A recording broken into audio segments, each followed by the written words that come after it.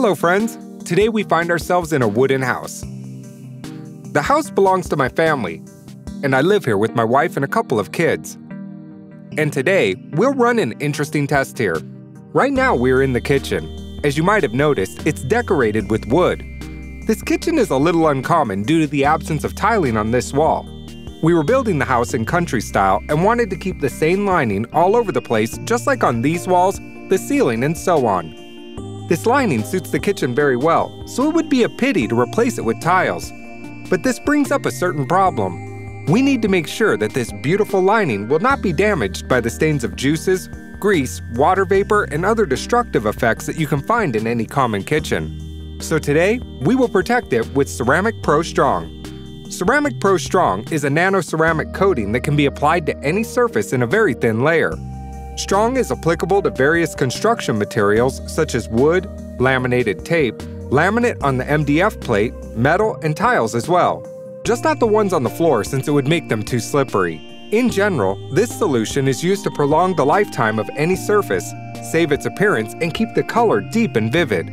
The coating provides an optical depth of colors and protects from dirt, grease, juices, spots, various oils, and spices for a very long time. Speaking of spices, for example, if you drop some turmeric on your tabletop, it'll leave a yellow spot that will be very difficult to get rid of in the future. Today we'll protect this wall and the bottom parts of these shelves. These places are most vulnerable.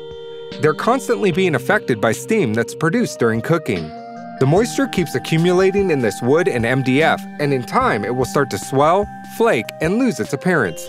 So we'll use Ceramic Pro Strong in order to create an invisible hydrophobic coating that will repel water from these surfaces. In order to apply Ceramic Pro Strong, we'll use this spray gun. Its nozzle is 0.8 millimeters in diameter, which is quite large, but I've consulted with Ceramic Pro on this subject and was told that it's suitable. Naturally, you can use spray guns with adjustable nozzles to use the product more frugally, but this simple one will do just fine as well. The spray gun's container can hold up to 800 milliliters of liquid, but we don't need that much of strong for this job. 100 milliliters will be enough, if not too much. So I'd recommend you pour in around 50 milliliters. It sprays very fast, so we'll have to work in quick, firm motions. Before applying the coating, we need to protect the surfaces that will not be treated with our solution. To do so, we'll cover them with special plastic cover that can be found in any store selling paints and varnishes. Since our spray gun has a wide spraying area, we'll use it to cover the major part of the wall surface. Later, we'll use a brush to treat any hard-to-reach places. So about an hour after finishing the job, we're removing the plastic cover. The kitchen looks just like before the treatment, but Ceramic Pro Strong needs 24 hours in order to soak in and reach its complete firmness promised by the manufacturer. And now I would like to show you how this coating acts on this wall after a day.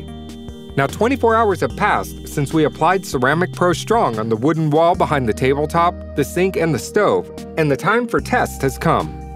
For the first test, we'll sprinkle the wall with water and take a look whether any wet spots will be left on the wood treated with Ceramic Pro Strong. As you can see, the water is gathering into drops.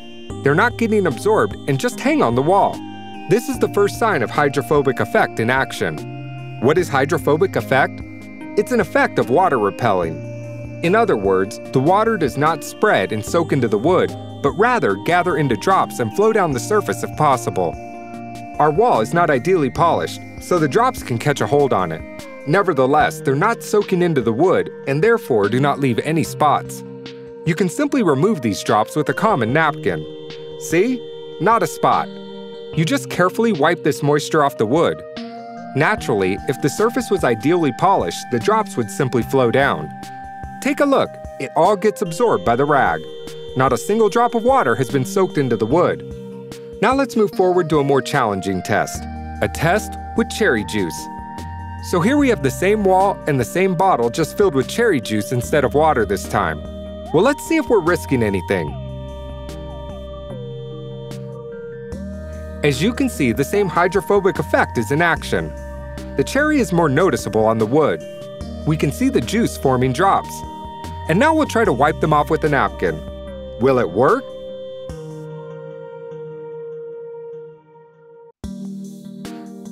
Yes, it's working with no effort at all. The cherry is not soaking into the wood and doesn't leave any trace, even on these roughly worked bevels, twigs, or any other spots where it would normally be able to get absorbed easily. We only need to wipe it off with a napkin, just like here. And as you can see, no trace is left here as well, and the wall remains perfectly white, natural, and beautiful as it was from the beginning. You will see the same effect with greasy liquids such as broth or other liquids of that sort. Well, dear friends, just 24 hours after coating the surfaces with Ceramic Pro Strong, we've already tested it with water and cherry juice. And now I'd like to tell you about the advantages of this coating in comparison to traditional varnishes that could be used to treat these surfaces as well. There are two types of varnishes: solvent-based varnishes and water-based varnishes. So in general, solvent-based varnish is good. It's sturdy, it can be polyurethane, it can be alkyd, etc. Yet it has two significant flaws. The first flaw is the fact that, aside a few exceptions, the varnish can't stand high temperatures. In most cases, it can't be applied on surfaces located near the sources of heat. Why? It's because the varnish along with wood will be exposed to expansion and contraction, which will cause it to crack and so on.